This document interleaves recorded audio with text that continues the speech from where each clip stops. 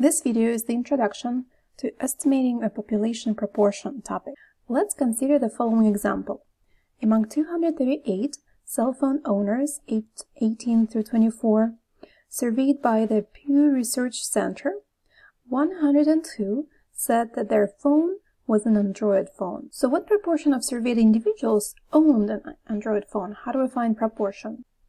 So to find proportion of the individuals that owned an Android phone in that sample, by the way, sample proportion we denote by p hat, right?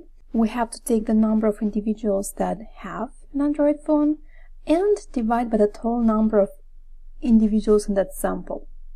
So we obtain that proportion of surveyed individuals that own an Android phone is 43%. So once again, 43% represents sample proportion. But here's the question. Can we say that, well, if in that sample 43% owned an Android phone, then nationwide 43% would own an Android phone? Well, no, we cannot, because each sample proportion will be slightly different.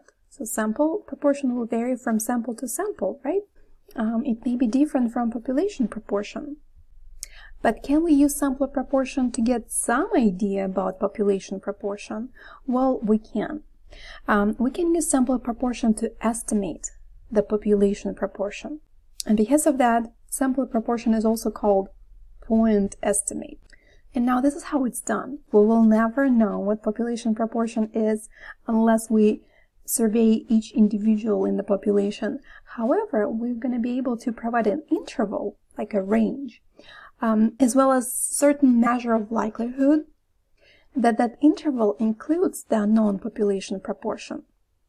And that measure of likelihood we call level of confidence. And this is how we're going to think about it. Our guess will be based on the sample proportion, p hat. And then using that sample proportion, we're going to construct an interval, as we said. And then wider that interval, then more confident that we're going to be that the true population proportion is in that interval. And then smaller the interval is, then less confident we can be that population proportion is in that interval. But how do we find that interval? Well, here's the formula. We're going to start with sample proportion, and then we're going to subtract a certain number, a certain quantity, and then add that same quantity. That's how we'll obtain the interval. Now, what is that quantity that we're going to be adding and subtracting? Well, its formula is written right here, and it's in front of you, and you should be able to recognize some parts of that formula. So you should recognize z. Well, it has some subscript next to it, but we'll talk about that subscript later. But the fact that we have z involved, it means that we're going to be basing our calculations on the normal probability distribution. Well, because we know the distribution of the sample proportion is approximately normal under certain conditions. Now, letter alpha that we can see here is within the subscript of z. That will represent the level of confidence. We're going to talk about that in a minute. And then you might be able to recognize this expression.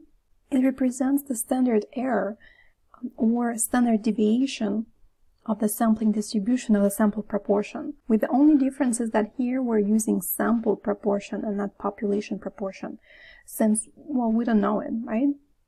Now, overall, this quantity is called margin of error. So this whole expression is called margin of error. And then z itself is called critical z value. And then we already know that p hat, it's a sample proportion, but another name for it is the point estimate. Let's talk about level of confidence now. It's denoted by the Greek letter alpha, and this is what it represents. So if I say that the level of confidence is 95% or 95% level of confidence, that means if I obtain a lot of different samples, and in each sample I find sample proportion, and then based on that sample proportion I construct an interval that I would hope that contains the unknown population proportion. Well, then with 95% level of confidence, I will know that 95% of those intervals, then I'll know that 95% of those intervals will indeed contain the known population proportion. Now, this is how confidence interval is written in words, but what is the corresponding alpha value? For the corresponding alpha value for 95% level of confidence, it's actually 0.05. How do I get that number? Well, we have to do two simple steps. So first we need to change percentage to decimal, and then we have to subtract that decimal from 1. So this is how we're going to obtain the value of alpha. And once again, this means that if 100 confidence intervals are constructed, each based on a different sample, then we will expect 95 of the intervals to include the true population proportion.